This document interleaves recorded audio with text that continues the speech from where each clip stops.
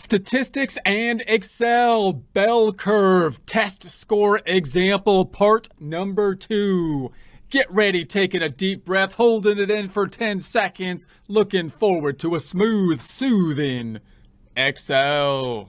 Here we are in Excel. If you don't have access to this workbook, that's okay because we basically built this from a blank worksheet. However, we started in a prior presentation, so you could go back there and start from the blank worksheet. But if you do have access to this workbook, there's 3 tabs down below: example, practice, blank. Example, in essence, answer key. The practice tab having pre-formatted cells so you could get to the heart of the practice problem. The blank tab, where we started from a blank worksheet and are continuing on it at this point in time.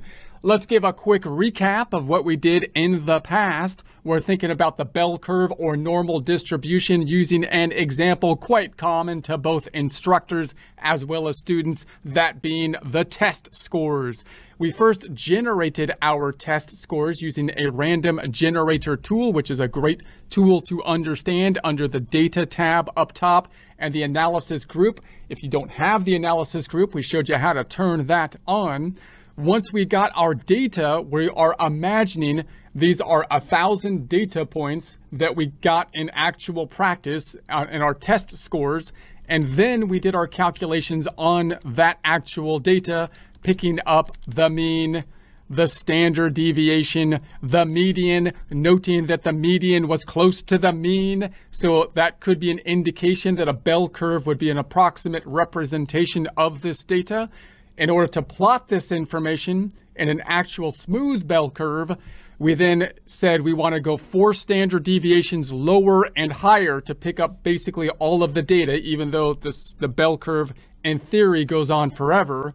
And so 4 standard deviations, here's the lower limit and the upper limit.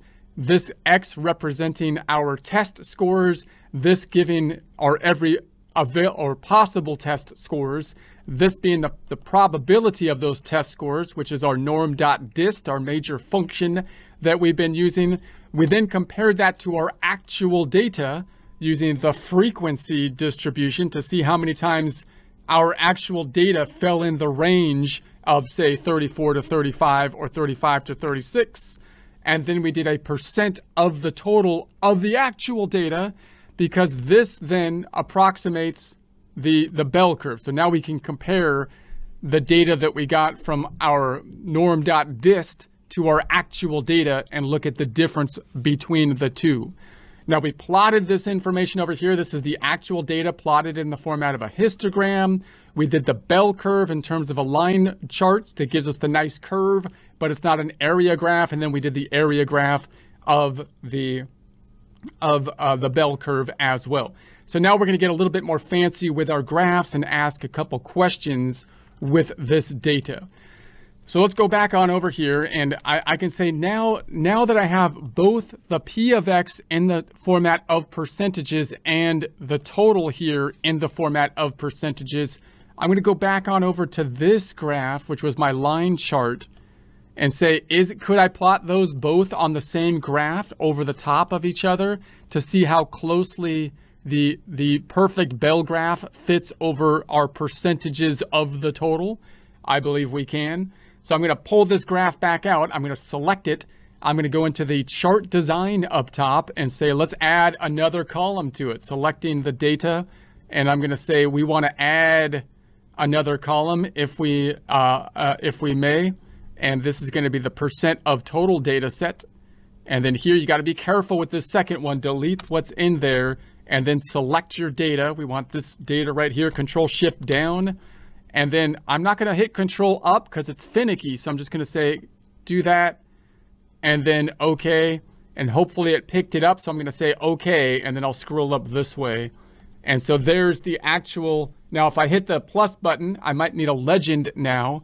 And so I don't need I'm already a legend and I'm already here. Okay, I'm not talking about you as a legend. I need the key to tell me the two. Oh, okay. I thought you were trying to say I'm not a legend in my own in accounting, but in any case. So here we've got the actual curve versus the the data that are actual data. So you can see they kind of approximate each other. So that's another indication which is useful to say, okay, how closely might this approximate with a pictorial representation?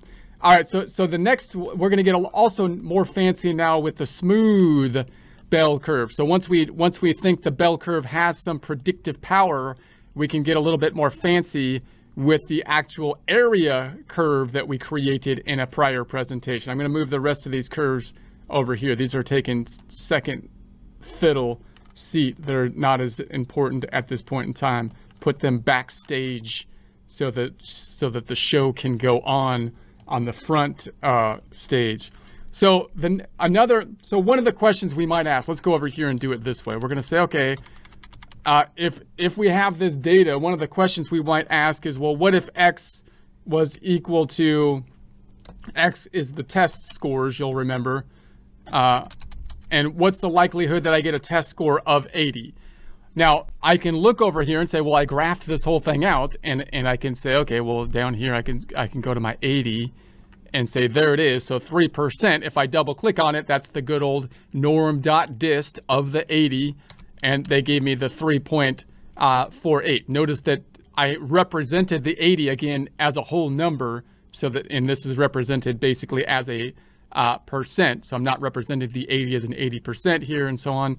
So you got to be a little bit careful on that. But so there we have it. But usually you're not asking that question. You're probably going to ask, what's the likelihood that I get an 80% or above, or an 80% or below? Those are kind of the questions that you might ask. And because it's an area under the curve, we might not be able to just kind of sum this whole thing up. You might say, well, last time when we did like the Poisson and stuff, we were able to sum this up. That might give you an approximation, about 70.99, but possibly not the exact number. So we can then do our questions over here to answer those type of questions. So let's say we're going to say, I'll type in the operator, because I'm also going to put some fancy formulas in here, operator, and this is going to be the orange, which will make sense when I get to the graph, and say that this is going to be less than or equal to. So if I'm using less than or equal to, I'm going to say this is, and I'll make this orange. This will make sense when I make the graph. Home tab, font group, drop down. I'm going to make this orange. And then I'm going to say, okay, so now my question is P, I can represent it this way, is equal to X is less than or equal to 80. So P of X is less than or equal to 80, let's say. So now if I want to change these titles, it could be useful to do that. It gets a little confusing, but once you do it a few times, you can make this title dynamic. Changing the 80, for example, to tie into this 80. So to do that, I'm going to double click on it. I'm going to go to the front of it, hit equals to make it a formula. I need to put quotes around anything that is text. So I'm going to put a quote, and then I was going to put this cell to put the operator in, but I'm just going to leave all of this all the way past the equal as just text. So I'll keep that as just text. And then that 80, I want to replace it with this cell. That's the dynamic part. To do that though, I need to tie it together with an and. So the and is not an and function, it's just tying together the text. I'm going to select that 80 and then replace it with this, which is G10. And then I need another and to tie it to the next text, which is just that closing of the brackets, quote here, and a quote after the brackets. Now that's tedious to do, but once you do it, it's pretty neat because now you can create these titles that are dynamic.